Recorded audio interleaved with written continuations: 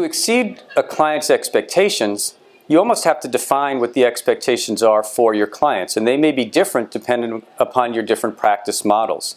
But in my opinion, exceeding client expectations starts with world-class client service. Clients can't tell the difference in the way you practice medicine from the guy down the street. They know a spay is a spay and an itchy dog is going to get something for itchy skin.